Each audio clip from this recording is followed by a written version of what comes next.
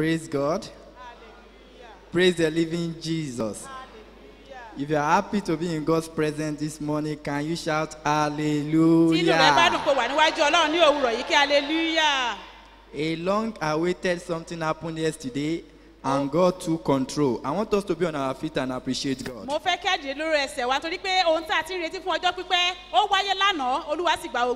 Let's appreciate Him. It was very surprised. Everything went peacefully.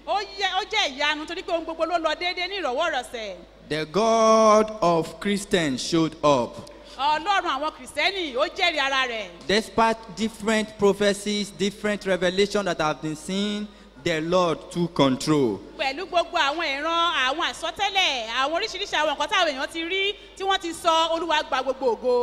let us pray that God, the remaining ones, God will perfect it. The announcement and the gubernatorial that is coming up next 2 weeks, the Lord will perfect it also. That one will be more peaceful than the one that was aired yesterday. In Jesus' mighty name we prayed. Amen. Let's be seated.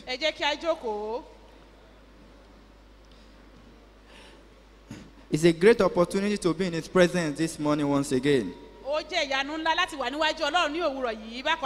To hear at His feet. I pray we will not just be the hearer of the word, but also the doer in the name of Jesus. Lesson 599. Israel renews covenant with God. Israel renews covenant with God. Our memory verse. Who can recite the memory verse for us?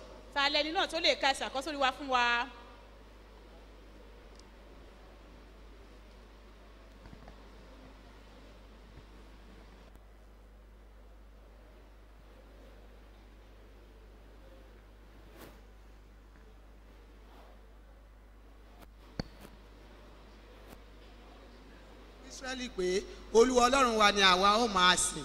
Joshua 24:24.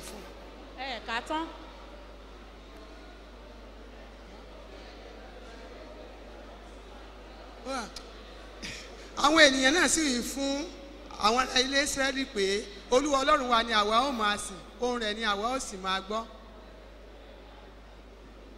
Thank you, ma. Can someone else? Okay.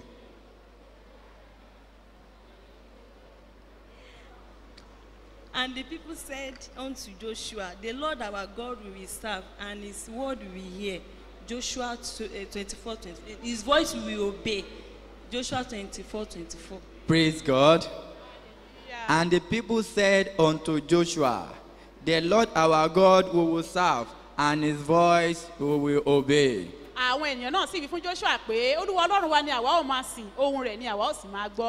Is that your own confession this morning? That you are telling Prophet Omolewa that I, so person, I said to Prophet Omolewa that the Lord my God I will serve, and his voice will I obey. If you are such a person, can you shout hallelujah? Hallelujah.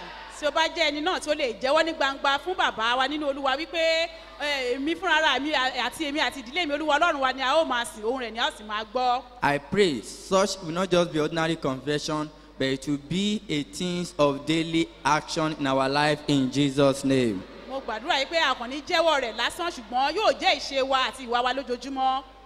A fast reader should read Joshua chapter 24, 1-15. Kí ẹni tó lè sáré bá wa ka ìwé kí ó ṣí Bíbélì ẹ̀ sínú ìwé Joshua orí 24 láti ẹsẹ̀ kìíní sí ẹsẹ̀ 15. A fast reader, please. Ẹni tó lè sáré kà á.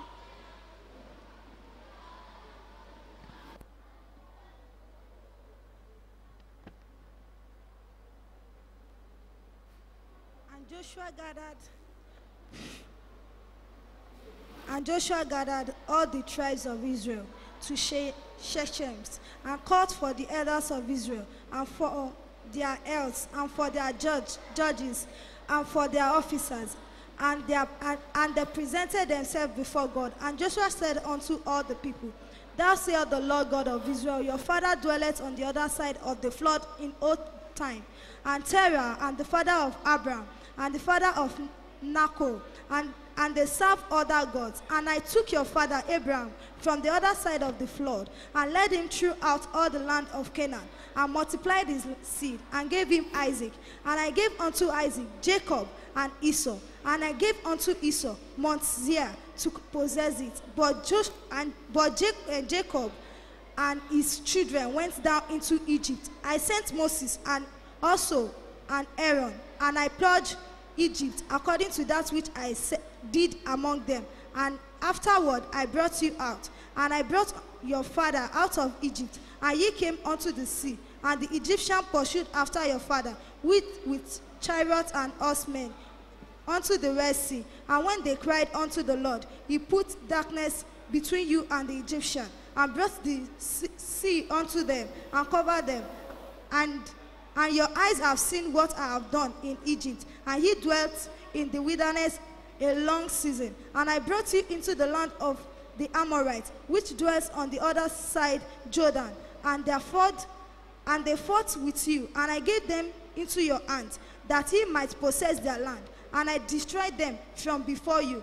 And Balak the sons of Vipon, king of Moab, arose and warred against Israel, and sent and called Balaam the sons of Beor to curse you. But I would not hearken unto Balaam. Therefore he blessed you still. So I deliver you out of his hand. I said to 15.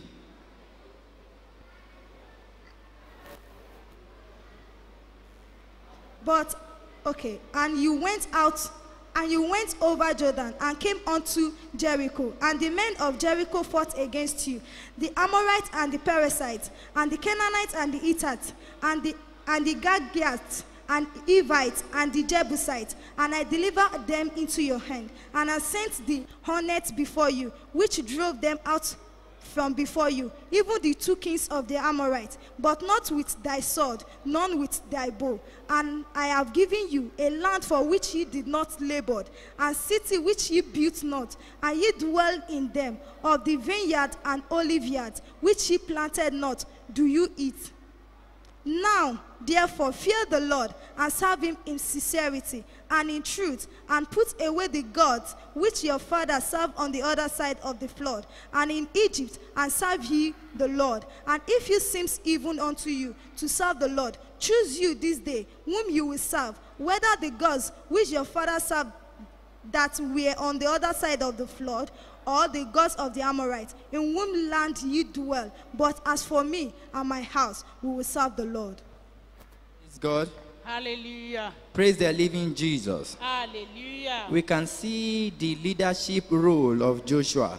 A lè rí adarí iṣẹ́ ìránṣẹ́ adarí ti Joshua níbí. In Joshua chapter 23, Nínú ìwé Joshua orí kẹtàléníogún. he summoned all the heads, judges, and officers. Ó pe gbogbo àwọn olórí ní Ísírẹ́lì, àwọn adájọ́. He told them that I am getting old, Ó sọ fún wọn pé mo ti di ogbó. and at any time I can go. Mo lè lọ ní àkókò tí ó bá wù mí báyìí. And he began to admonish them, Ó bẹ̀rẹ̀ sí ní gbà wọ́n níyànjú. telling them Ó sọ fún wọn the faithfulness of God ìjólóòtọ́ Ọlọ́run and their role to play. àti iṣẹ́ wọn, ojúṣe wọn láti ṣe. And he now continuing again in Joshua chapter 24. Eléyìí tó tẹ̀síwájú nínú ìwé Joshua orí kẹrìnléníogún. He begins to recount what God has done for them. Ó bẹ̀rẹ̀ sí ní mú ní ṣísẹ̀ntẹ̀lé àwọn ohun rere gbogbo tí Ọlọ́run ti ṣe fún wọn. Right from Abraham, Láti àkókò Ábúráhámù. how God called Abraham out of the land of Shadish. Bí Ọlọ́run ṣe pé Ábúráhámù jáde ní ilẹ̀ àwọn ará Ṣáàdì. The promise he gave to Isaac, Jacob, and Esau. Àti àwọn ìlérí tí ó ṣe fún Ísákì àti Ísọ̀ àti And he gave Jákọ́bù. them the instances also what happened in the land of Egypt. Ó tún wá fi hàn fún wọn àwọn oríṣiríṣi nǹkan tí ó ṣẹlẹ̀ ní ilẹ̀ Íjíbítì. How God delivered them from the hand of Pharaoh. Bí Ọlọ́run ṣe dá wọn nídè tí ó gbà wọ́n lọ́wọ́ Fáráò. And he continued to say when they get to the promised land, how God gave them the house they did not build. Bí bí ọlọ́run nígbà tí wọ́n tún mú wọn dé ilẹ̀ lérí bí ọlọ́run ṣe kọ́ ilé fún wọn tí ó sì bẹ̀rẹ̀ sí ní fún wọn ní ilẹ̀ tí kì í ṣe tiwọn. What they did not labor for, how God gave to them. ohun tí wọn kò ṣiṣẹ́ fún ni ọlọ́run fi fún wọn. And he started recounting the goodness of God for the children of Israel. ó bẹ̀rẹ̀ sí ní ka àwọn ohun rere tí ọlọ́run ti ṣe fún àwọn ọmọ Ísírẹ́lì. And he said, after all these things that I have told you, ó wá sọ fún wọn pé lẹ́yìn ohun gbogbo tí mo ti sọ fún yín yìí in o. verse 14 of Joshua 24, nínú ìwé Joshua orí kẹrìnlélógún ẹsẹ̀ kẹrìnlá. say now, therefore, ǹjẹ́ nítorí náà serve the Lord ẹ bẹ̀rù olúwa in fear and in sincerity. ẹ bẹ̀rù olúwa kí ẹ sì sìn ní òdodo àti òtítọ́. Now, therefore, fear the Lord and serve him in sincerity and in truth. ó ní ǹjẹ́ nítorí náà ẹ bẹ̀rù olúwa kí ẹ sì máa sìn ní òdodo Say, àti as a òtítọ́. result of all these things that God has done for you, wípé nínú ìwòye ohun gbogbo tí ọlọ́run ti ṣe fún yín yìí. we all know that in English, whenever I say therefore, that there's something that has gone before the therefore. a rí i pé nígbà tí wọ́n sọ pé ǹjẹ́ nítorí náà ó túmọ̀ sí pé ohun kan ti ṣẹlẹ̀ kí a tó sọ eléyìí. Say, after all these things that God has done for you as children of Israel, wípé lẹ́yìn ohun gbogbo tí ọlọ́run ti ṣe fún yín gẹ́gẹ́ bí ọmọ Ísírẹ́lì. the only thing you can do for him ohun kan ṣoṣo tí ẹ lè ṣe fún ọlọ́run. is to fear the Lord òun náà ni pé kí ẹ bẹ̀rù ọlọ́run. and serve him in sincerity and in truth. kí ẹ sì máa sìn ín ní òtítọ́ àti ní òdodo. And also to us today, bákan náà sí àwa lónìí. everything that God has done for us, ohun gbogbo tí ọlọ́run ti ṣe fún wa. he sent his son Jesus Christ to die for our sin. ó rán Kristi láti kú fún ẹ̀ṣẹ̀ wa. We are not worthy to be at the presence of God. a ò yẹ láti wà níwájú ọlọ́run rárá. But because of his son Jesus Christ, ṣùgbọ́n nítorí ọmọ rẹ̀ Kristi Jésù. he made us worthy. ó kà wá yẹ. And there is only one thing you and I can do, ohun kan náà ni èmi àti ìwọ lè is to ṣe. fear the Lord òun náà ni pé kí á bẹ̀rù ọlọ́run. and serve him in sincerity and in truth. kí á sì máa sìn ín ní òtítọ́ àti ní òdodo. I pray that heart God will give unto us in Jesus' mo name. gbàdúrà pé Olúwa yóò fún wa ní ọkàn bẹ́ẹ̀ ní orúkọ We Jésù. will not serve God with pretense in the name of Jesus. a ní sin ọlọ́run pẹ̀lú ìmọ̀ tí ò tọ́ ní orúkọ Jésù. Joshua recounts God's goodness to Israel. Joshua ṣàlàyé oore ọlọ́run fún Ísírẹ́lì. Someone should open to Psalm 77 verse 11. kí ẹnìkan kó ṣí ìwé orin Dáfídì 77 ẹsẹ̀ kọkànlá ẹ̀ẹ́tàdínní ọgọ́rin.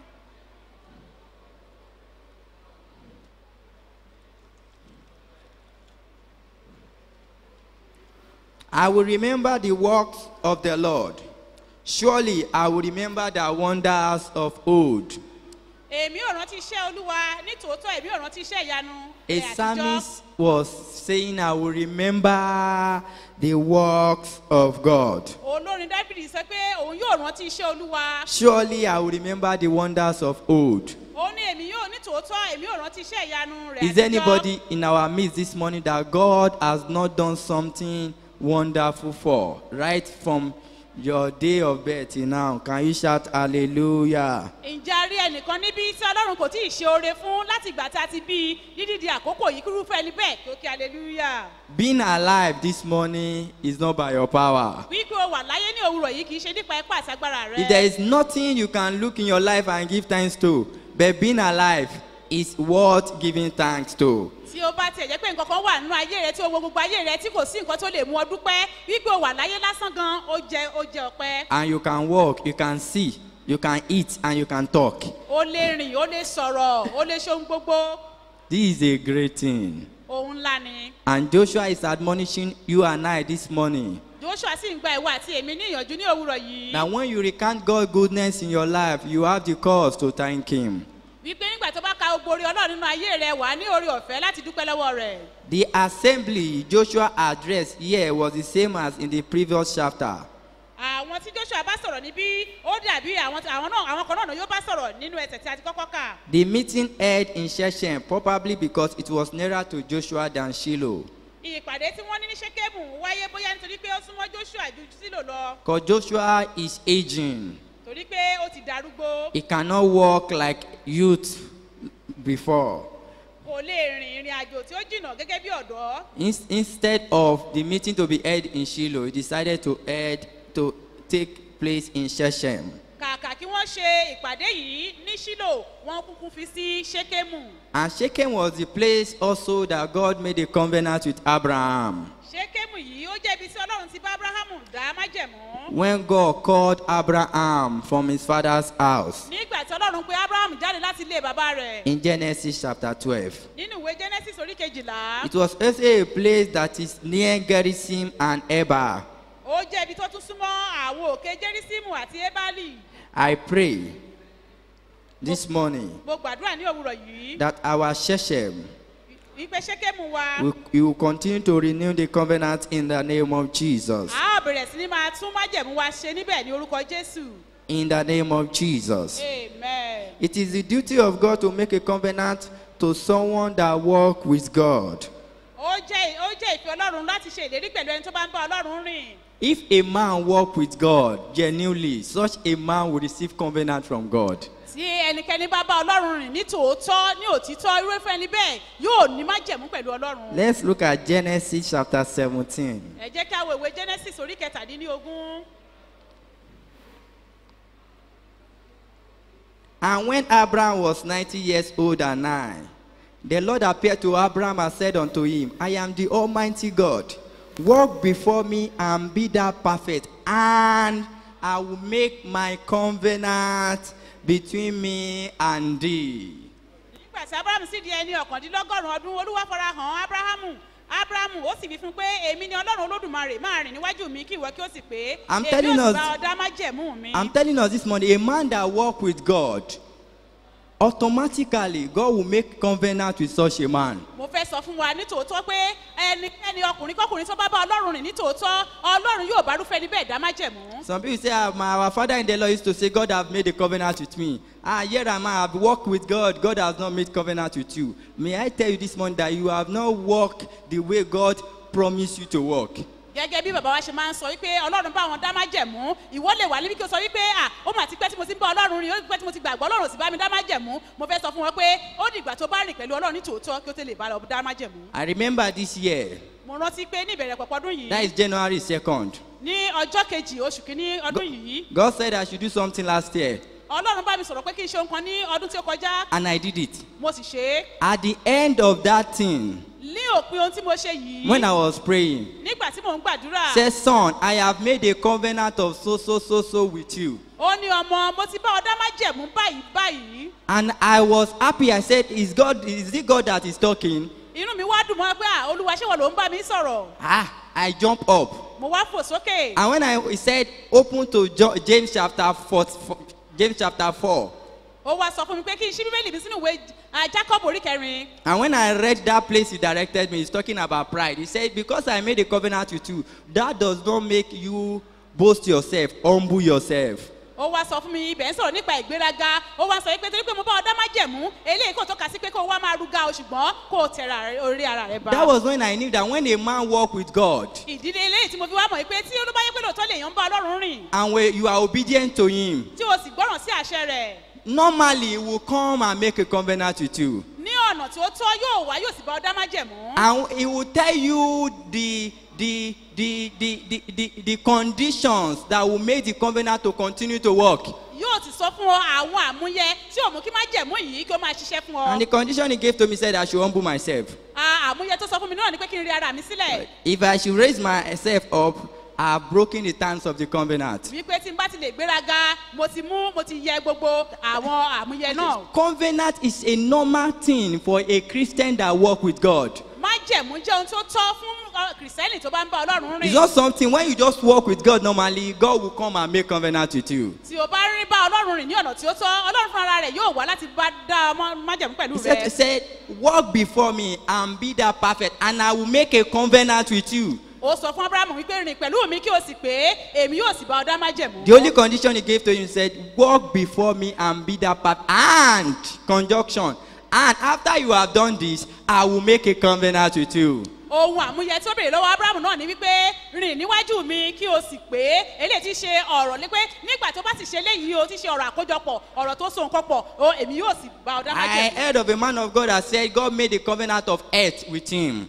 wípé mo gbọ́ nípa ìránṣẹ́ ọlọ́run tó sọ pé ọlọ́run bá òun dá májẹ̀mú. Say since 1990 Àlàáfíà. something till now, he has not taken paracetamol or tablet wípé láti ọdún tí wọ́n dárúkọ fún wa yìí òun ò tiẹ̀ tí ì lo oògùn kankan because he walked with God. nítorí pé ó bá ọlọ́run rìn. I pray the grace to walk with God this morning. mo gbàdúrà pé orí ọ̀fẹ́ láti bá ọlọ́run rìn ní òwúrọ̀ yìí. The Lord will give unto us in Jesus' name. Amen.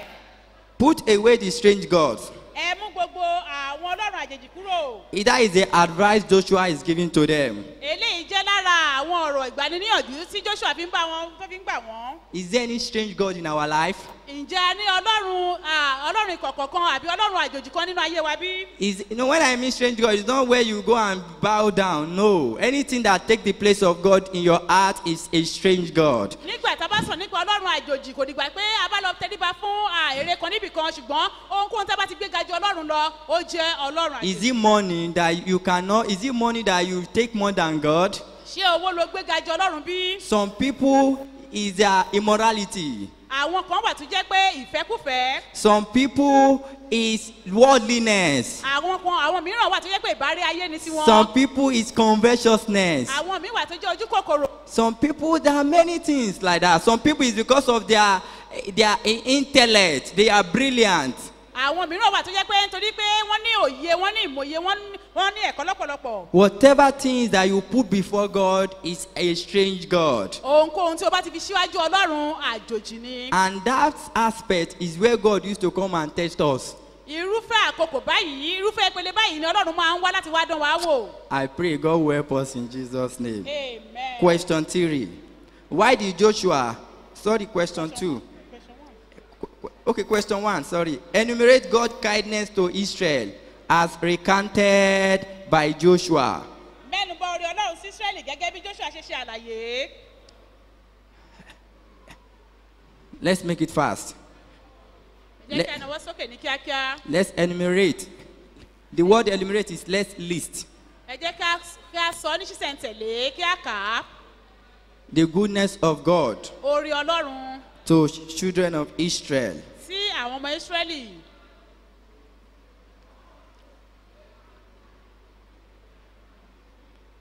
We want our hands up because of time.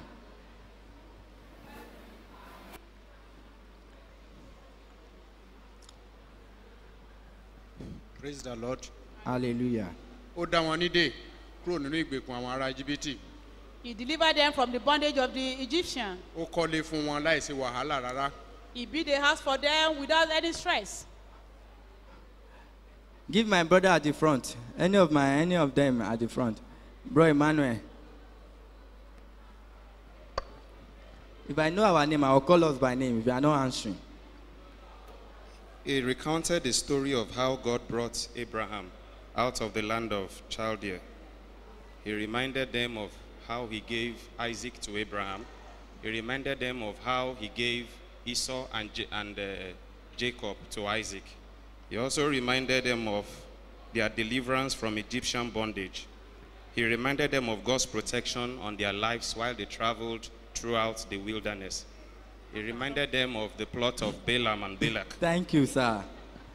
He also made them landlords of a good place which other people labored to build. Ó sọ wọ́n di onílé níbi tí wọ́n ti ṣe làálàá ilé táwọn míì ti kọ́. How will you feel when God make you a landlord and you are not the one that build the house? Báwo ni inú rẹ yóò ṣe dùn tó nígbà tí Ọlọ́run bá fún ọ ní ilé tí kìí ṣe pé wọ́n ló kọ́ tó sì sọ ọ́ di onílé? Who wants such thing? Can you shout hallelujah? Ta ló fẹ́ rú nǹkan bẹ́ẹ̀ kó kí hallelujah? I remember in my university days, Mo rántí àkókò tí mo wà nílé ẹ̀kọ́ gíga. I was praying one day Mo ń gbàdúrà ní ọjọ́ kan. and God said, Ọlọ́run wípé. you will sow, you will reap where you have not labored. Ó wá sọ fún mi wípé wàá máa kó èrè níbi tó o ti ṣiṣẹ́ sí. And I said, God, is it possible? Mo wá béèrè lọ́wọ́ Ọlọ́run pé oṣooṣù ó ṣe bí. I searched my Bible. Mo wá wánú ìwé mímọ́. When I searched it, I said, this is biblical. Mo wá sọ wípé ohun tí ọ̀rọ̀ tí Ọlọ́run bá mi sọ yìí ó ní ìfìdímúlẹ̀ nínú Bíbélì. And today, the word came to pass in my life. Lónìí ọ̀rọ̀ yìí ó sì ń wá sí ìmúṣẹ nínú ayé mi. Most of the things I have, I didn't buy it. Ọ̀pọ̀lọpọ̀ ohun tí mo ní lónìí mi ò rà á. The house I was living, I was given. Ilé tí mò ń gbé a fi fún mi ni. Most of the things I have I said, God, it shows you are a faithful God. Inú mi wá dùn mo wá sọ fún Ọlọ́run pé Olúwa ó dá sí wípé ó jẹ́ olótìtọ́. I pray this morning. Mo gbàdúrà ní òwúrọ̀ yìí. Such grace will enter into everyone that desire it and walk with God in the name of Jesus. Amen. bẹ́ẹ̀. It's very, very possible. Irú ọ̀rọ̀ ọ̀fẹ́ báyìí Ọlọ́run yóò yọ̀ǹda rẹ̀ fún ẹnì kọ̀ọ̀kan wa Joshua ní bó ṣe ṣe. recanted many things, Joshua mẹ́nuba ọ̀pọ̀lọpọ̀ àwọn oore. many things Ọ̀pọ̀lọpọ̀ oore. that God has done for the children of Israel. Tí Ọlọ́run ti ṣe fún àwọn ọmọ Ísírẹ́lì. Right from Abraham Láti àkókò Ábúráhámù. till the present moment they are. Títí di àkókò tí wọ́n wà tó fi ń bá wọn sọ̀rọ̀. The same thing in your own life. Bákan náà ni nínú ayé rẹ. When you look deep, Tí o bá worún jinlẹ̀. you know God has done something great for you. Wàá mọ̀ ipò Ọlọ́run ti ṣe ohun ńlá fún ọ. Where you are, can you say thank you, Níbi Jesus? tí o jókòó sí sọ pé Jésù ò ṣe. Can you say thank you, Jesus? Jésù ò ṣe o. Joshua charged to Israel to serve God. Àṣẹ Joshua sí Ísírẹ́lì láti sin Ọlọ́run. After they've recanted the goodness of God for them, Lẹ́yìn ìgbà tí wọ́n ti mẹ́nu bà gbogbo oore Ọlọ́run fún ayé wọn. Joshua said, okay, what is your own part? Joshua wá sọ fún wọn pé ipa wo gan lẹ̀yin fẹ́ kó ń bẹ̀. Your own part is to fear God Ipa tiyín náà ni pé kí ẹ bẹ̀rù Ọlọ́run. and serve God in sincerity and in truth. Kí ẹ sì sin Ọlọ́run ní òtítọ́ àti ní òdodo. Now we have seen that God has been faithful. Báyìí wọ́n ti rí pé Ọlọ́run yìí ó jẹ́ olótìtọ́ sí wọn. What is that you and I must do Kí wá ni ó yẹ kí ìwọ àti èmi kí ó ṣe to báyìí? tell this God, thank you for your faithfulness? Láti lè sọ fún Ọlọ́run wípé o ṣe fún ìjólóòtọ́ rẹ nínú ayé mi. And one of them is to fear God. Ohun àkọ́kọ́ nínú rẹ̀ náà ni ìbẹ̀rù Ọlọ́run. When a man fear God, Nígbà tí ènìyàn bá bẹ̀rù Ọlọ́run. when I read the book of Proverbs recently, Nígbà tí mo ka ìwé òwe láìpẹ́ yìí. I knew that the fear of God is a very tangible thing that must be in the life of a person. Mo rí wípé ìbẹ̀rù Ọlọ́run ó jẹ́ ohun tó ṣe gbòógì tó ṣe kókó tó gbọ́dọ̀ wà nínú ayé ẹnìkọ̀ọ̀kan. I don't know when I started praying for the spirit of fear of God to come upon my life. Mi ò mọ̀gbà tí mo bẹ̀rẹ̀ sí ní gbàdúrà pé Olúwa jẹ́ kí ìbẹ̀rù rẹ kó wọnú ayé mi. Because if this is in the life of someone, Torí pé tó bá wà nínú ayé ènìyàn, you will hate evil. wàá kórìíra ibi, You will be rich. wàá di alábùkún fún, wàá di There ọlọ́rọ̀. is nothing that you need that will not come to you. Kò sí ohun tí òun fẹ́ lọ́dọ̀ Ọlọ́run tí ò ní tẹ̀ ọ́ lọ́wọ́. The fear of God. Ìbẹ̀rù Ọlọ́run. I pray it will be in our lives in the name of Jesus. Mo gbàdúrà pé yóò wà nínú ayé wa ní orúkọ To Jésù. fear God in whatever we are doing. Kí á bẹ̀rù Ọlọ́run nínú ohun gbogbo tí à ń ṣe. In your daily activities. Ní iṣẹ́ òjò rẹ ojoojúmọ́. In your secret place. Níbi ìkọ̀kọ̀ rẹ. To fear Him. Máa bẹ̀rù rẹ̀. Said the fear of God is the beginning of wisdom. Ó ní ìbẹ̀rù Ọlọ́run ní ìpilẹ̀ṣẹ̀ ọgbọ́n. Said the fear of God tends to life. Ó ní ìbẹ̀rù Ọlọ́run máa ń mú ìyè wá. It tends to life. Ó máa ń mú ìyè wá.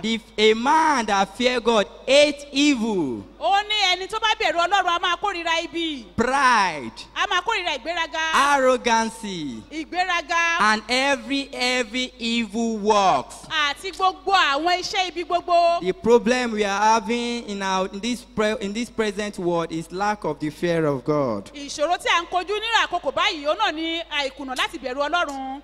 The purpose of relating the history of God's mercy to the children of Israel was to exhort them to fear and serve God in gratitude for His favor so that they might continue to enjoy the same.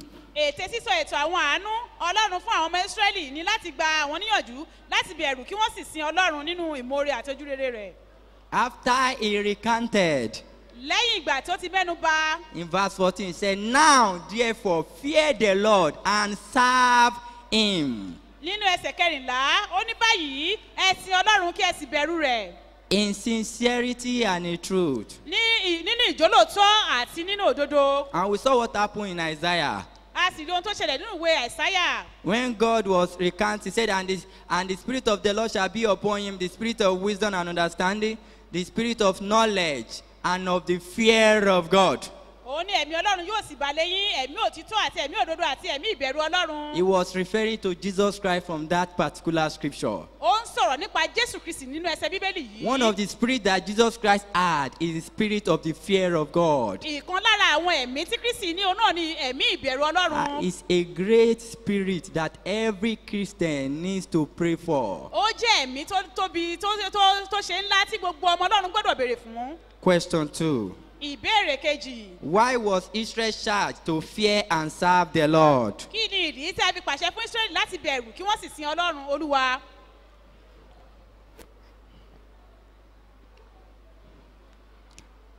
Let's come to the choir, my brother.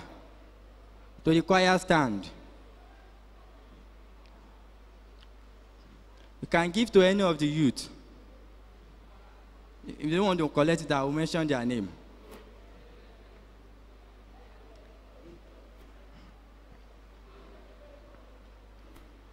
Okay, Sister Bura. They were charged to serve God because it was God that has been helping them, and it was the one that brought them out of the land of Egypt. So they are charged to serve God. Give it to my sister beside you. Start up where? Because God is a fearful God, and whoever that wants to serve him should serve him in truth and in spirit, because he's a mighty God. He's mightier than the other gods that they've served in the past. wọ́n ní ó jẹ́ ọlọ́run tí ó lágbára tí a gbọ́dọ̀ máa sìn torí pé Sister Joy ó jẹ́ Atake. olódùmarè.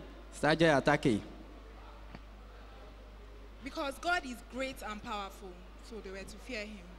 Praise God. ọlọ́run jẹ́ alágbára. We must fear God because of his greatness, a gbọ́dọ̀ máa sin ọlọ́run torí títóbi rẹ̀, because of his power, torí agbára rẹ̀, authority, and majesty. àṣẹ rẹ̀ àti títóbi ọláńlá rẹ̀. It can never be compared with any other God. a ò lè fi wé ọlọ́run mìíràn rárá. You must fear him because of his greatness. a gbọ́dọ̀ bẹ̀rù rẹ̀ nítorí títóbi rẹ̀. Some of us, when you have a father that is very tough, àwa ọ̀kan lára wa tí a bá ní bàbá tí ó jẹ́ pé ó jẹ́ ẹni tí ó gbóná gan. when you see the father from afar and you are here, you run because nígbà tó bá rí bàbá rẹ̀ lókè rere wàá sá nítorí pé.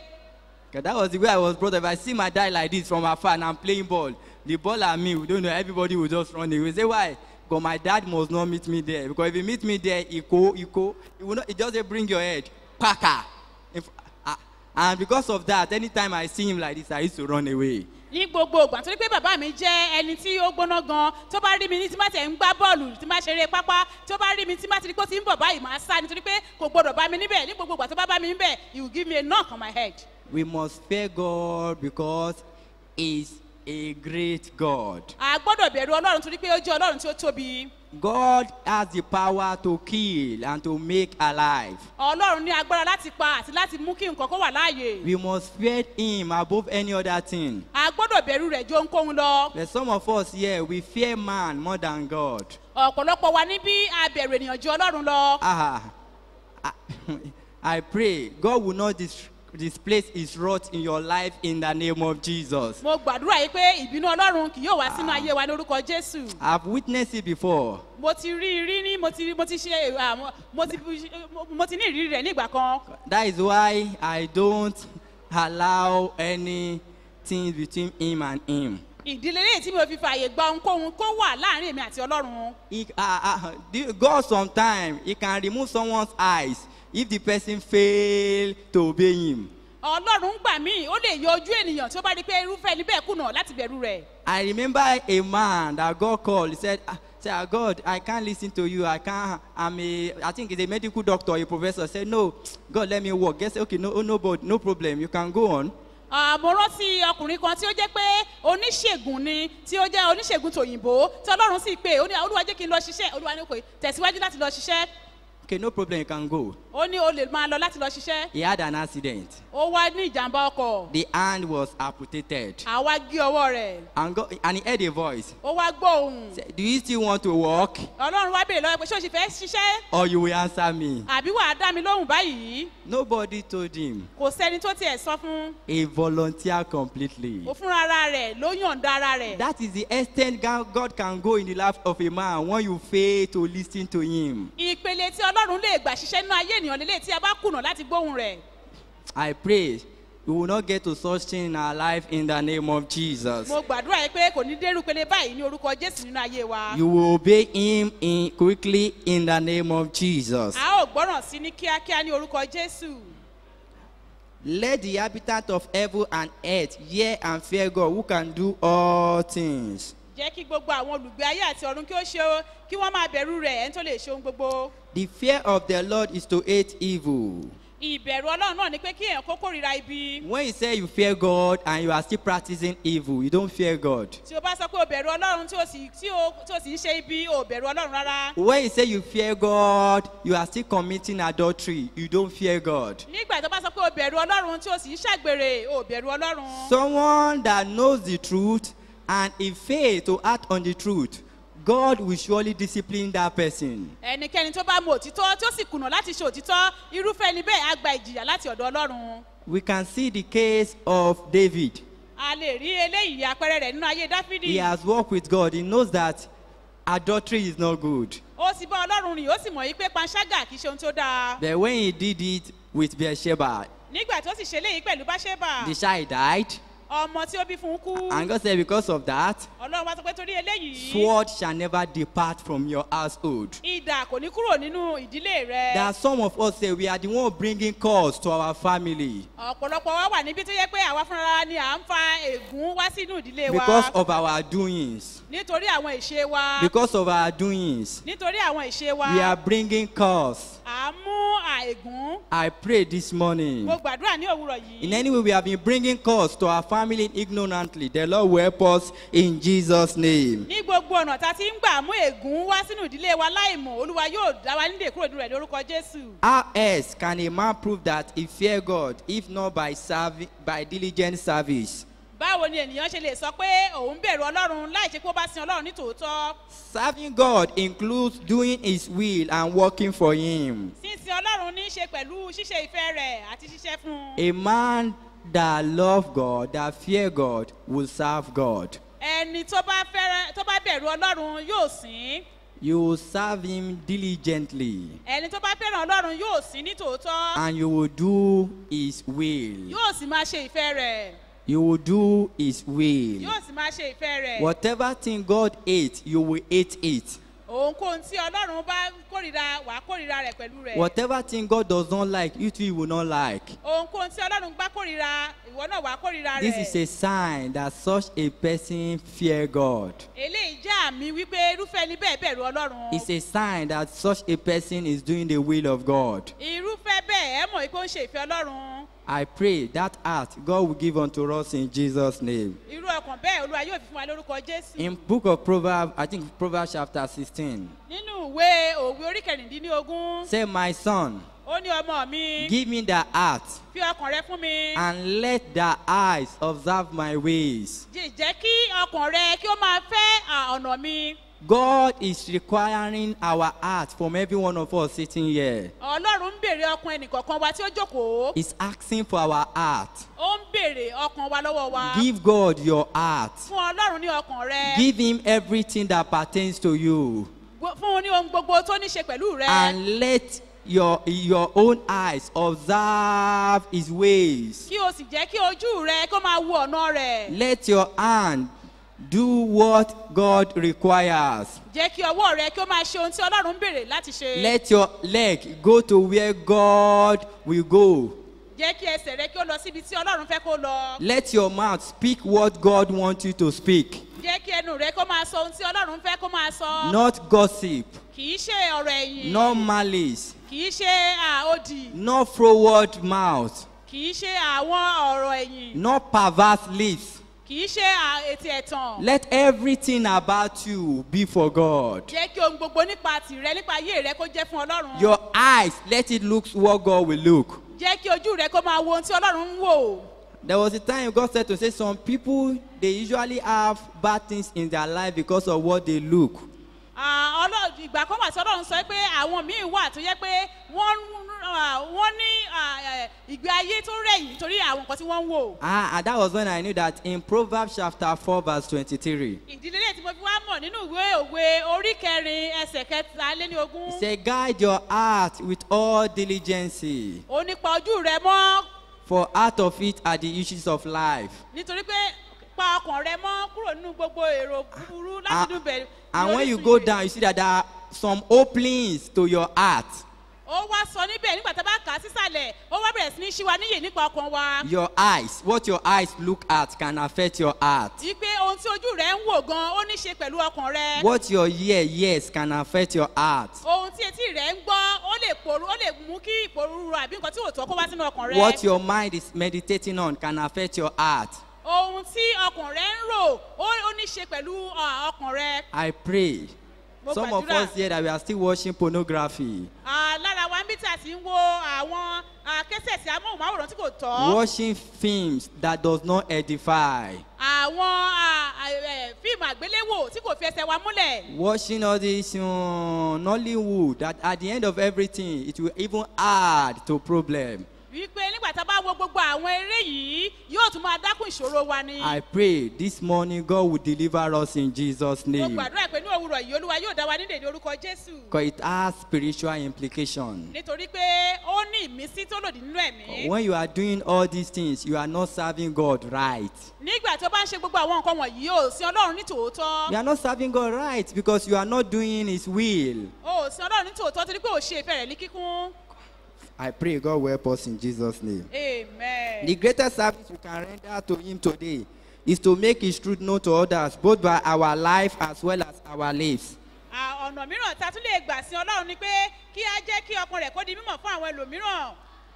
Our lives and our lives. nípasẹ̀ ìgbé ayé wa àti nípasẹ̀ ọ̀rọ̀ ẹnu wa. And that aspect today, let's say the truth, in the body of Christ is lacking. Oh. ìpele tí a ń sọ̀rọ̀ tí a mẹ́nu bà yìí ní agbo kìrìsẹ́yìn lónìí ó jẹ́ ohun tí ó kùnà. You see some people, they say, I'm a pastor and he's committing fraud.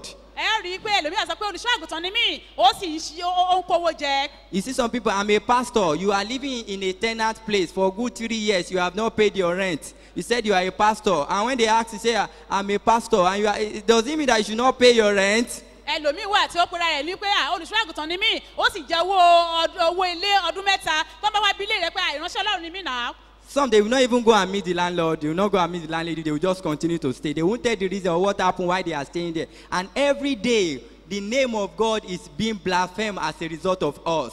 ẹlòmíì nínú wọn tí ó pera ẹ̀ ní ìránṣẹ́ ọlọ́run kò tiẹ̀ ní lọ bá onílé lọ́kùnrin tàbí lóbìnrin pé ìrèdí lélẹ́yìí tí mi ò tí ì fi sanwó láti irúfẹ́ ìgbé ayé bẹ́ẹ̀ ó máa ń mú àbùkù bá orúkọ olúwa ní ojoojúmọ́. When Nathan came to David, he said, as a result of you, the name of the Lord has been reproached. Nátánì wòlíì nígbà tó wá sí ọ̀dọ̀ dáfídì ó sọ pé nítorí rẹ̀ àgàn orúkọ ọlọ́run. The same thing in Romans chapter 2, when Paul was talking to the people of Romans. bákan náà nínú ìwé róòmù orí kejì nígbà tí paul tó ń bá àwọn ará róòmù sọ̀rọ̀. Said, as a result of you, Romans, the name of God has been blasphemed. ó ní nítorí yín ẹ̀yin ará róòmù àti gan orúkọ ọlọ́run àti mọ́ There are àbáwọ́ some orúkọ people, ọlọ́run. because of your behavior, some people have vowed that they will not give their life to Christ. àwọn míì nítorí ìgbé ayé yín nítorí ìwà yín àwọn míì tiẹ̀ ti pinnu wípé àwọn ò ní fi ayé wọn fún ọlọ́run. They said, because of you, if it is your holy church, I will never become a Christian. ẹlòmíì ti sọ pé tó bá jẹ́ pé nítorí ìwọ nìkan ni o nítorí ìgbé ayé rẹ yìí mi ò tiẹ̀ ní di kìrìsìtẹ́nì rárá. You have become a stumbling block to others that should give their life to Christ. àti wá di òkúta ìdíwọ́ fún àwọn míì tó yẹ kán fi ayé wọn fún kristi. Search your life, search deeply. Is there any way I have become a stumbling block?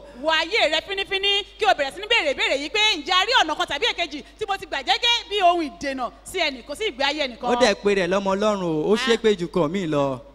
She call herself a child of God and she normally curse. Ó pé rẹ̀ lọ́mọ Ọlọ́run, ó keep malice in the if you move it's a busybody, no busybody, jumping from one room to the other, gossiping. àrí pé ẹlòmíì wọn á sọ pé ẹlòmíì pé ẹ̀dọ́mọ Ọlọ́run ṣùgbọ́n gbẹ́kẹ̀yíde ni a máa lọ láti inú yàrá kan sí yàrá kejì. I remember when my former church, my pastor would say, Brother Taiwo, today we are going to your area for evangelism. mo rántí ìgbà kan tí olùṣọ́ àgùntàn mi sọ pé arákùnrin mi à ń lọ sí àyíká àtàgbègbè yín fún ìjèrè ọkàn. Anytime we tell some brothers and sisters, today we are going to your place, next week is your area we are going, some of them will not come to for evangelism that week. nígbà míì tí wọ́n bá sọ fún arákùnrin mi pé àdúgbò yín láti fẹ́ lọ ṣe ìjèrè ọkàn o irúfẹ́ àwọn èèyàn bẹ́ẹ̀ wọn ò ní wá sí ilé ìjọsìn. They know the kind of life they are living because we are going to push you forward. You are the one that is going to lead us. You will be the one that will preach it so that we will know the way you are in your street. In your house, you even go to your house, you'll be the one to lead so that we can know and since I've been observing it, they will run away, they will not come for that week. torí pé irúfẹ́ ẹni tí wọ́n fẹ́ lọ sí ilé rẹ̀ yẹn gan òun yóò ṣíwájú òun yóò bẹ̀rẹ̀ sí ní máa wàásù wọ́n á lè mọ irúfẹ́ èèyàn tó jẹ́ ní àyíká àti agbègbè àti nínú ibi tó ń gbé Can such a thing happen in your own life too, that when we are going for evangelism, when we get to your street or when we get to your house, say, oh, brother, sister, lead. Can you be bold enough to preach the gospel of Christ? nígbà tí irúfẹ́ nǹkan báyìí tó bá ṣẹlẹ̀ sí ọ gẹ́gẹ́ bí arákùnrin àti arábìnrin tá a sọ pé arábìnrin o àdúgbò yín láti fẹ́ lọ ṣe ìjèrè ọkàn lónìí ṣé wàá ní ìgboyà láti dúró síwájú láti máa wàásù ìrere ní àdúgbò I pray rẹ. this morning, if there's any of us that is guilty in that area, God will help us in Jesus' name. mo gbàdúrà tábàárẹ̀ ẹnikẹ́ni tó jẹ̀bi nírú ọ̀rọ̀ tí à ń sọ yìí irúfẹ́ ẹni bẹ́ẹ̀ olúwa yóò ràn lọ́wọ́ ní orúkọ jésù. If you don't stop tí o bá dánu dúró you will give account. tí o bá dákẹ́ ìṣe yìí wàá jíyìn rẹ̀. People that Christ died for, you are the one hindering them from accepting Christ. nítorí pé àwọn tí Kristi kú fún ìwọlẹ̀ nínú tó ń dí wọn lọ́wọ́ láti jèrè láti gbọ́kàn wọn là. I pray on that day you will not be a castaway in Jesus' mo name. gbàdúrà pé ní ọjọ́ náà ò ní di ẹni ìtanù ní orúkọ Jésù. Question 3. ìbéèrè kẹta. Why did Joshua leave the choice of faith to the people to decide? kí ni ìdí tí Joshua fi yíyàn nípa ìgbàgbọ́ sílẹ̀ fún àwọn ènìyàn náà láti pinnu? Why did Joshua allow them to make decisions for themselves? kí ló dé tí Joshua fi yíyàn sílẹ̀ fún àwọn ènìyàn náà láti yàn fúnra wọn? Like the way we are doing this morning, we are just telling you, we didn't force you. Why did Joshua do not say, yeah, you come out, you must do this, you come out. But he gave them the choice to decide for themselves. gẹ́gẹ́ bí a ṣe ń sọ fún wa tí à ń kọ́ wa ní ẹ̀kọ́ ní òwúrọ̀ yìí tí a ò fipá mú ẹnikẹ́ni kí ni ìdí gan tí Joshua náà fi yíyàn yìí tí ò fi kàn wọ́n nípa pé ìwọ báyìí ni kò ṣe tàbí tọ̀hún. Yeah, we are waiting. Give it to our mothers and our fathers. ẹ fún àwọn màmá wa.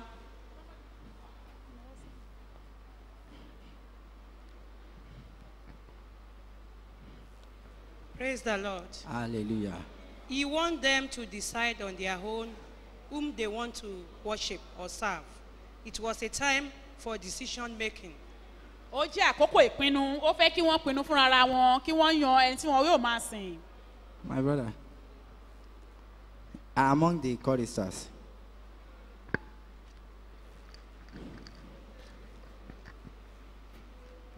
Because he will not force anyone against their will.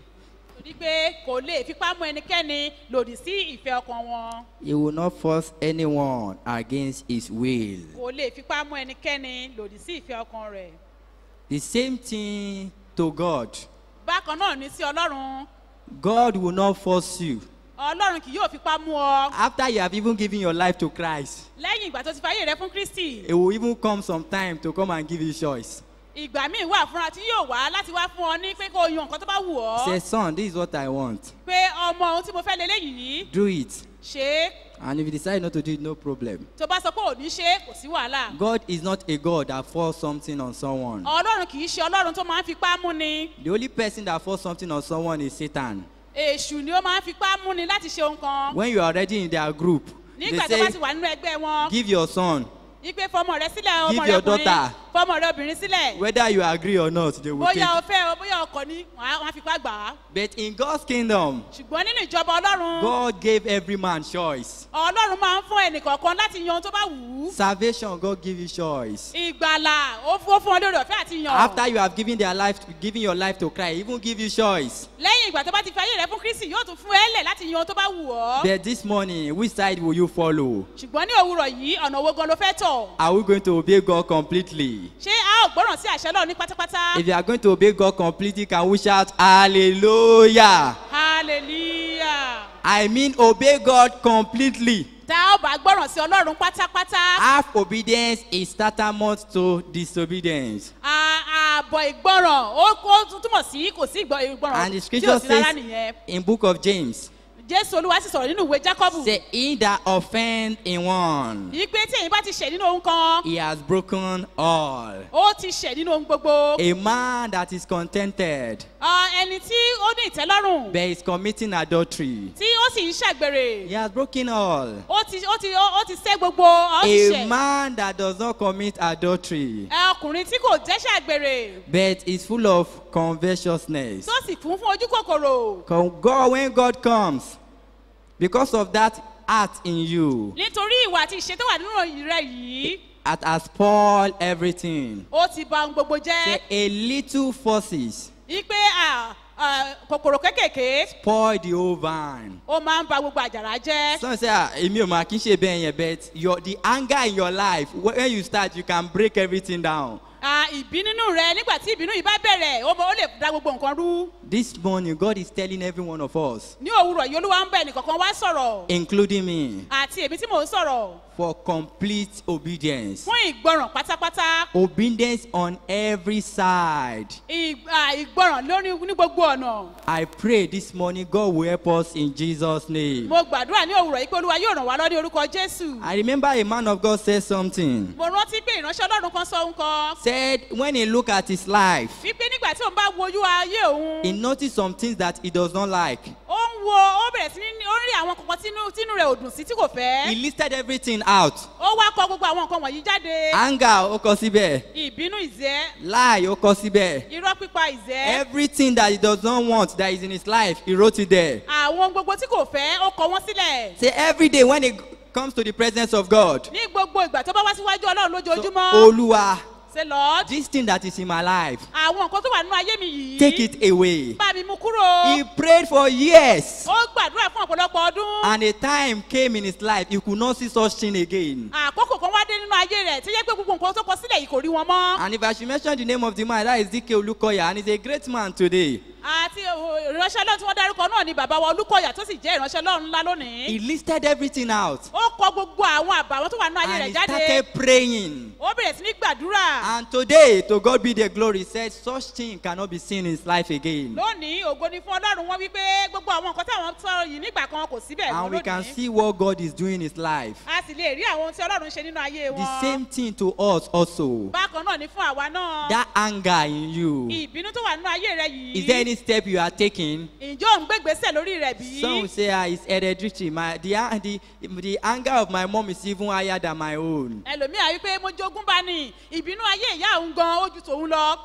God will ask you. ọlọ́run yóò bí ọ léèrè. He will tell you that there is a power in your life that is higher that can destroy every anger in you. yóò sọ fún ẹ pé agbára kan wà nínú ayé rẹ tó lè ba gbogbo àjàgà ìbínú yìí jẹ́. But because you fail to work with that power, God will ask you. torí pé o kùnà láti ṣiṣẹ́ pẹ̀lú agbára yìí ọlọ́run yóò bí ọ léèrè. God will ask us. ọlọ́run yóò bí wá. I say, I'm lost. It's lost. God will ask you. ọlọ́run yóò bí ọ léèrè bá àjẹfẹ́kúfẹ́ ni. My body used to shake when I see women. pé ara mi máa ń gbọ̀n ní tí bá ti róbìnrin. God will say, some people are even worse than you, and I deliver them. ọlọ́run á sọ pé àwọn kan wà tí ìgbé ayé wọn burú ju tiẹ̀ lọ mo sì dá wọn nídè mo tú wọn That sílẹ̀. every day they are sleeping with someone 2 hours, 3 hours, and today I deliver them completely. wípé àwọn kan tiẹ̀ wà tó yẹ pé láàrin wákàtí méjì ni wọ́n máa ń bọ́bìnrin lò pọ̀ ṣùgbọ́n wọ́n ké pè mí mo sì dá wọn nídè. But today there is no any excuse. Oh man, that are inexcusable. kò sí àwáwí o ìwọ ọmọ ènìyàn. There, you have no excuse. o ò ní àwáwí rárá. In the presence of God, there is no excuse. níwájú ọlọ́run kò sí àwáwí. Because when you come out, someone greater than you will come out. torí pé nígbà tó bá jáde láti sọ̀rọ̀ ẹni tó tún lágbára jù ọ lọ tó jù ọ lọ nínú ìṣe yìí yóò jáde. You say, God, ọmọ mẹ́rin tó fún mi ló fà á. you say maybe because of the 4 children that you gave me. And 13, someone that had 13 children will come out. ẹni tó ní ọmọ mẹ́tàlá will now come out. Say, èmi náà ọmọ mẹ́tàlá and I still serve God. I have 13 children and they did not hinder me from serving the Lord. I have 19 children and I serve God. mo ní ọmọ mọ́kàndínlógún mo sì ń sin So I say, ọlọ́run. ọkọ mi unbeliever ni. I say my husband is an unbeliever. Someone that the husband is an occultic man that used to kill someone every month will come out. ẹni tí ọkọ rẹ̀ gan jẹ́ ẹni tó wà nínú ẹgbẹ́ òkùnkùn tó máa ń pààyàn gan yóò jáde. Let me tell every one of us, including me, nobody has no excuse. ẹ jẹ́ kí n sọ fún ẹnì kọ̀ọ̀kan wa àti èmi gan tí mo sọ̀rọ̀ yìí pé a ò ní àwáwí rárá níwájú ọlọ́run. God will help us in Jesus' name. Amen. Question 4. ìbéèrè kẹrin. What lesson did we learn from Joshua's declaration to serve God with his house? irú ẹ̀kọ́ wo ni a rí kọ́ láti ara ìjẹ́wọ́ Joshua láti sin ọlọ́run pẹ̀lú ìdílé rẹ̀. What lesson did we learn ẹ̀kọ́ wo la rí kọ́ from Joshua's declaration to serve God with his house? láti inú ìjẹ́wọ́ Joshua láti sin ọlọ́run pẹ̀lú ìdílé rẹ̀. Let's raise our.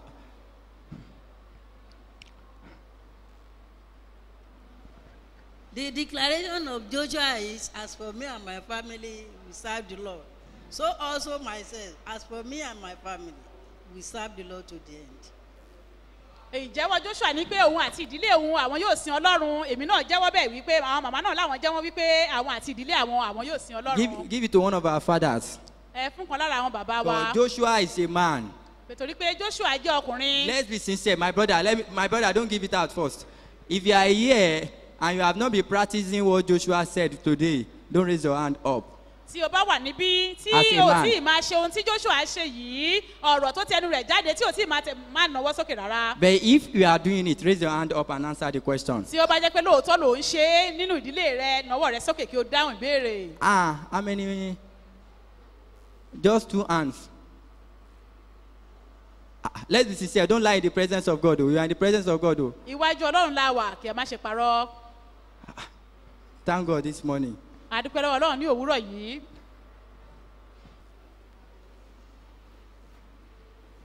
It's a period of decision. Ó jẹ́ àkókò ìpinnu. If you have not been doing it, Tí a ò bá sì máa ṣe é. I know this is not the first time we are treating this thing. Àkọ́kọ́ kọ́ leléyìí tí à ń ṣe àgbéyẹ̀wò ẹ̀kọ́ yìí. This is the second time. Ẹlẹ́ẹ̀kejì tí à ń ṣe It àgbéyẹ̀wò rẹ̀ shows rèé. some of us, we didn't work on it. Ó túmọ̀ sí pé a ò ṣiṣẹ́ nínú ẹ̀kọ́ yìí. Because I expect all the men to raise their hand Torí up. mò ń retí pé kí gbogbo àwọn ọkùnrin láàrin wa kí wọ́n nawọ́ wọn sókè. Maybe they didn't hear what I'm saying. Bóyá wọn ò tiẹ̀ gbọ́ ìbéèrè mi dáadáa. If you are here as a man in our midst, Tó bá wà níbí gẹ́gẹ́ bí ọkùnrin nínú àárín wa. you have made decision for yourself and for your family Ìwọ náà ti pinnu fún ayé rẹ àti ẹbí rẹ. that all of you will serve the Lord. Can you raise your hand up? Wípé ìwọ àti gbogbo ẹbí rẹ lẹ ó máa sin Ọlọ́run ká nawọ́ rẹ sókè. Glory be to Jesus. Hallelujah. My brother, give it to one of them. Please, some of us that have not made decision, God will help us to make such decision and act on it in Jesus' name. Àwa tí àti ní irú ìpinnu báyìí Olúwa yóò ràn wá lọ láti ní ìpinnu. Leadership by example, Joshua life. Leadership by example, Joshua life. Gbígbé ìgbé ayé adarí nípa àpẹẹrẹ tàbí àwòkọ́ṣe eléyìí tí a rí nínú ayé Joshua. What else again? Any of our fathers? Kókó mi wo la tún rí níbẹ̀?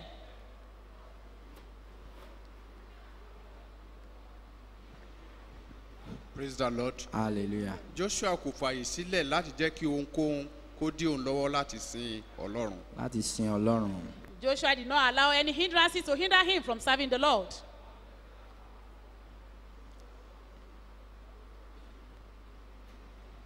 We see that serving God is not optional. Serving God is not optional. Sísin Ọlọ́run kì í ṣe ohun tí a lè fọwọ́ yẹpẹrẹ mú tàbí tá a lè sọ pé kò Joshua ṣeé ṣe. led by example. Joshua gbé ìgbé ayé àpẹẹrẹ. He's doing it and he wants others also to do it. Ó ṣe é, ó sì fẹ́ kí àwọn míì kí wọ́n rí àwòkọ́ṣe yìí látara rẹ̀. In a family that the father is not doing what God wants, no matter how you preach that, oh yeah, my Lord church, do this, let me tell you, they will not follow. Nínú ìdílé tó jẹ́ pé bàbá gan kò ṣe ojúṣe rẹ̀ gẹ́gẹ́ bí ó ṣe ṣe ojúṣe, there is no how you can force your children to follow you to the church. Because anointing flows from the head.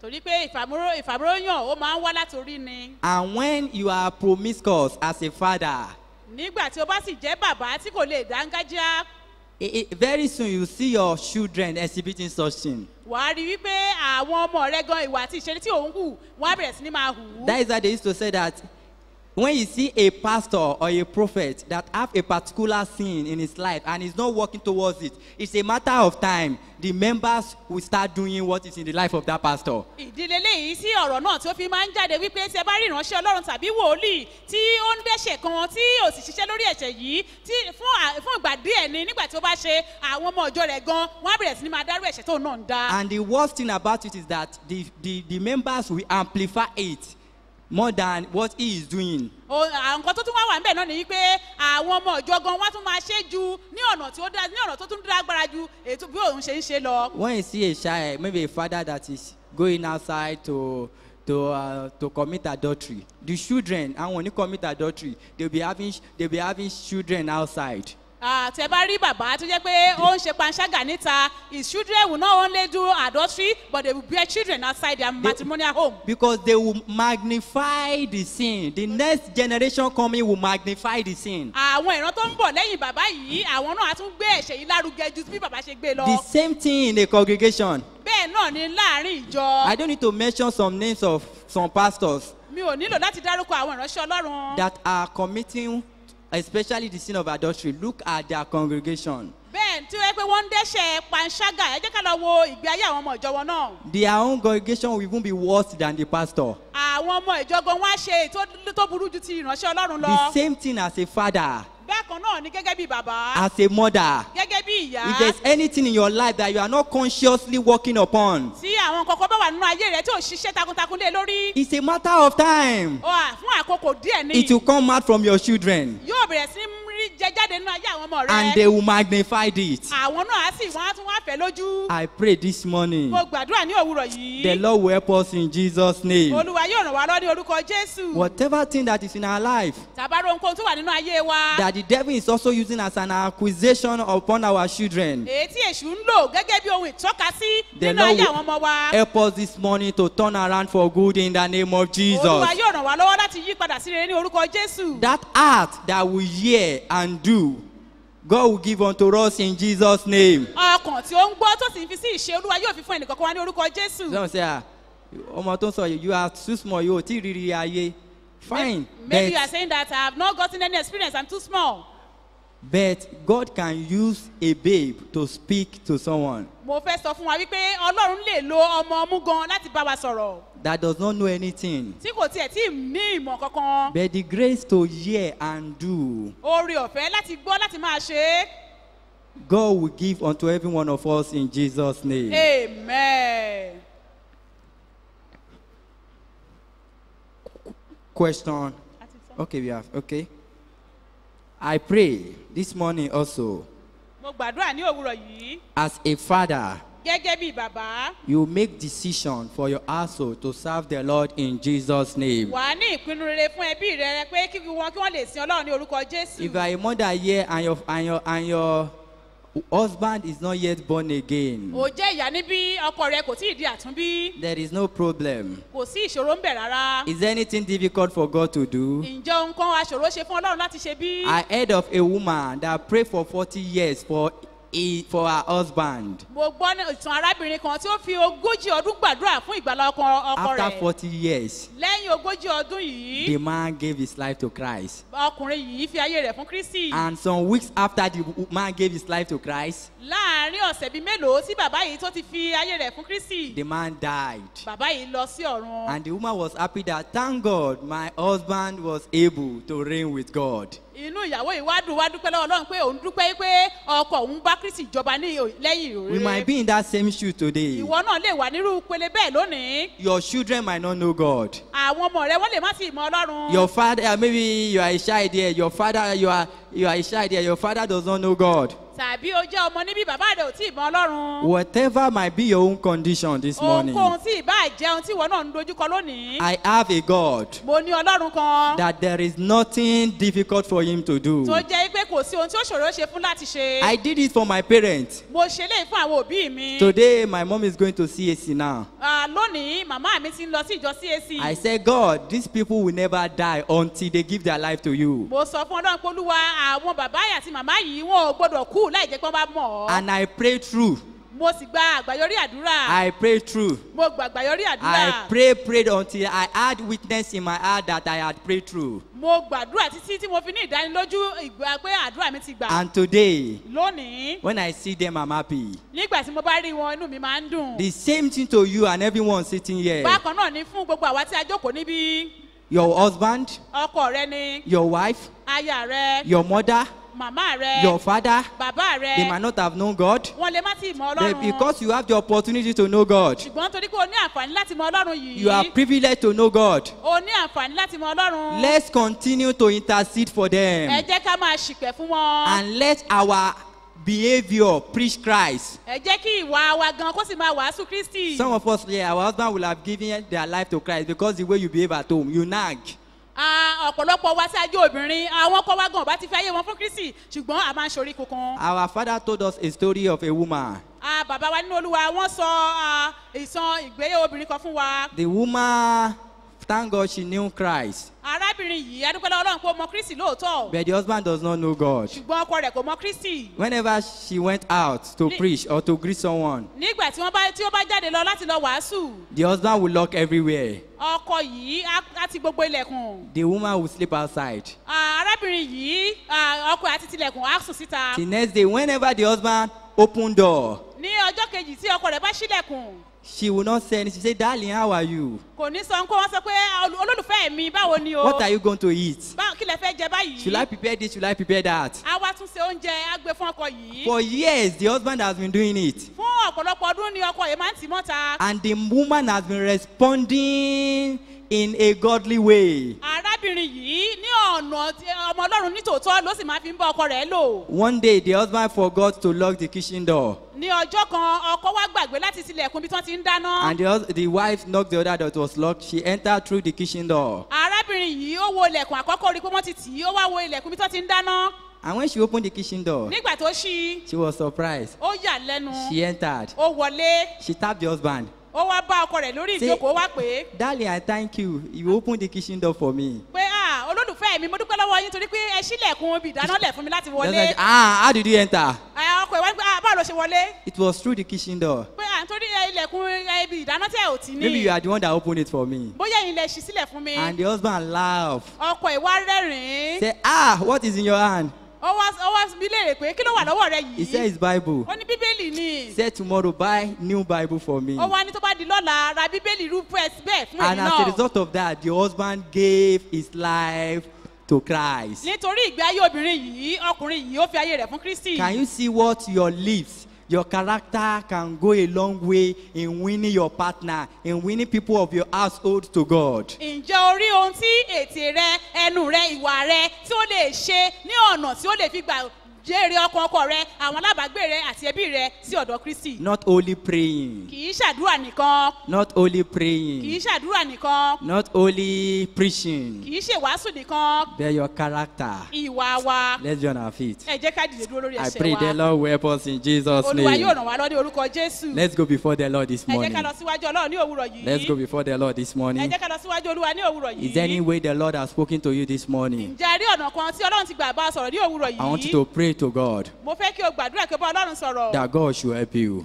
Wípé kí Olúwa kí ó ràn ọ́ lọ́wọ́. Holy Spirit should help you. Olúwa ẹ̀mí mọ́ kó ràn ọ́ lọ́wọ́. As husband, Gẹ́gẹ́ bí ọkọ. in any way you have not been protruding a good example in the family. Ǹjẹ́ a rí ọ̀nà tí o tí ìgbà jẹ́ àpẹẹrẹ rere nínú ẹbí rẹ? And as a mother, Gẹ́gẹ́ bí ìyá. as children here also, Gẹ́gẹ́ bí àwọn ọmọ níbí I bákan want you náà. to pray to God to help you. Mo fẹ́ kí o gbàdúrà kí o sọ fọ́lọ́ kó ràn ọ́ lọ́wọ́. There is another chance for everyone here. Ọ̀nà míì àkókò míì tún àǹfààní mìíràn lélẹ́yìí fún There ẹnì is kọ̀ọ̀kan. another chance. Àǹfààní mìíràn lélẹ́yìí. There is another chance. Àǹfààní mìíràn rèé. There is another chance. Àǹfààní mìíràn rèé.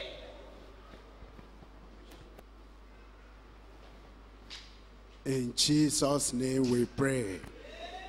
Our Heavenly Father, we thank you this morning. We are grateful unto you for this opportunity and privilege given unto us to gather together in your presence. Father, accept our praises in Jesus' name. You have taught us again this morning, and I pray that the grace, Heavenly Father, to be the doers of all these teachings, give and grant unto us in Jesus' name. I pray that on that day, none of these teachings will witness against us in Jesus' name. As we continue in the service, continue with us. Thank you, Father, because I know you have answered. In Jesus' name I pray.